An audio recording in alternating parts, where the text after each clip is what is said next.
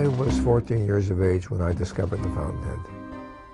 My sister had been reading it and she left it on the table, and I picked it up and I read it, and within 2 sentences I felt hypnotized.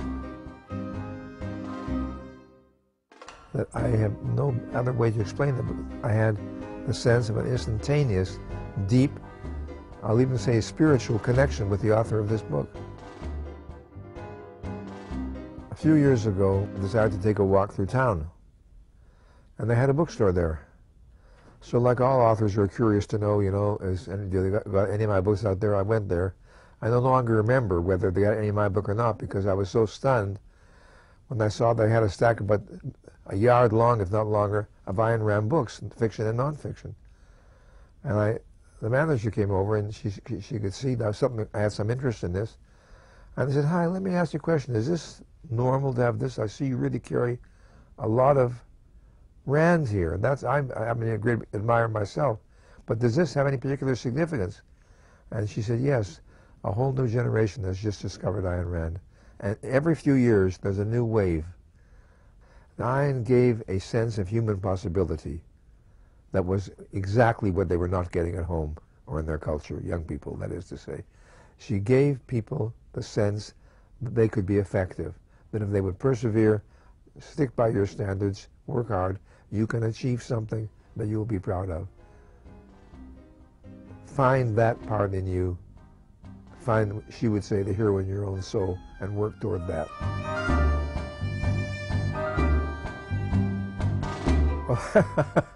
A is, of course, Aristotle's law of non-contradiction. It's a way of saying, identity, existence is identity, quoting Ayn Rand. That which is, quoting Ayn Rand and a few other people. So it's a way of asserting simply that a fact is a fact.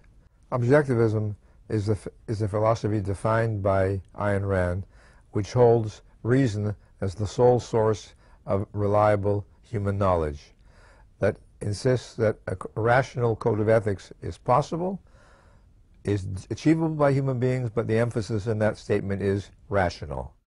What is rational? Probably philosophers would have different opinions about that. I would understand it to simply mean, on an almost common sense basis, would mean supported by available information, facts, and the respect for information. That is to say, respect for facts as they are made manifest to us. So it's not the rationalism, as the term is used in philosophy, where a person can divine all the secrets of the universe from reason. False. Reason is a process of achieving knowledge. It is not itself the knowledge. The idea that a highly rational person is not at the same time a passionately emotional one is completely false. In fact, almost the opposite is true. In my work as a psychotherapist, I tell clients, feel deeply to think clearly. It is through emotions that we are able to experience the significance of various facts or events or perceptions as they pertain to our well-being or the lack thereof. So emotions are means of experiencing the joy of life and the pain of life, the pleasure of love and the pain of love when it is lost, and so on. My point being that when we give up our defenses and our pretenses and our worry about how people will perceive us or interpret into what we've just said, if we are willing just to be simple and uncomplicated, or put it out when it's relevant to express one's thoughts or feelings, then you have a mind you can talk to. Then you can understand the other person better, and vice versa. Rand liked paradox. She enjoyed saying things that she thought would shock or surprise a little. But she thought it was funny to call this group of alleged individualists the collective. She thought it was funny because it was a paradox. At a party in my home, we had a small dinner party among the guests with Mike Wallace. Ayn, at a certain point in the evening, was trying to explain to the people there why she did not regard the Soviet Union as a serious military threat to the United States. And they were kind of surprised at that. And she said, look, it's almost impossible for an American to understand the level of incompetence which is the norm in a communist society. End of story. With regard to drugs in general, Rand would have been opposed to the recreational use of drugs. She would also be opposed to the government arrogating to itself the right to make it illegal. She would argue that people certainly have a right about what they put into their own bodies. So we may say, well, we think a rational person wouldn't do this, but that led me to show her an article which I've been reading, which was suggesting that marijuana could confer some very interesting mental results that are worth experiencing.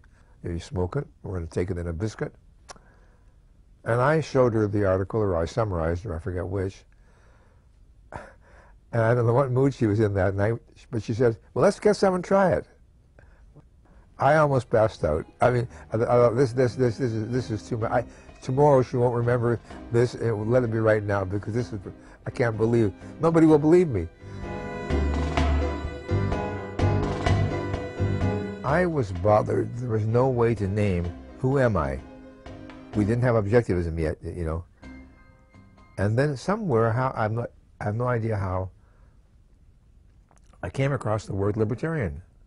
And I gathered that that meant like a minimalist view of the proper functions of state, of the government. And I said to Ian, I think that could be a very good name for our political philosophy, because it's not a word in general use now. And we like to have something for us to call ourselves. So Ian says, we're advocates of laissez-faire capitalism. I said, Ian, that doesn't do it, because on two grounds. Number one, it puts the emphasis on business, as though the most important thing about libertarianism is business, or the freedom of the marketplace. But we need something more broad, something like what it basically is philosophically, globally, not where it stands politically. But she was still using conventional language like a Republican, a conservative, not. And I would say to her, why do you commonly tell people you're a conservative? You're no more a conservative than my pussycat. You know, I said, none of us are.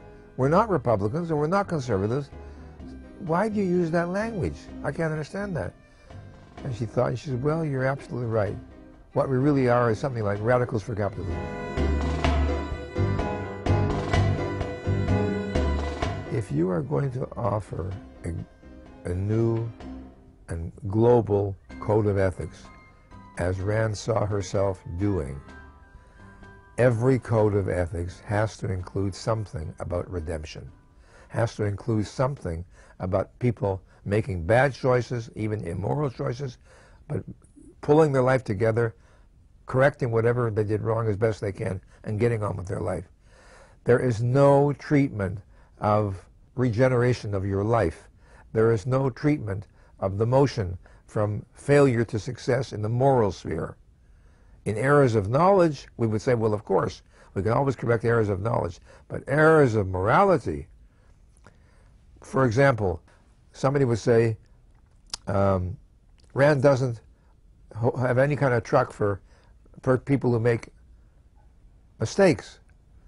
And then another person there says, well, that's not true. Yes, you did. Look at Hank Rearden in Atlas Shrugged. He made mistakes.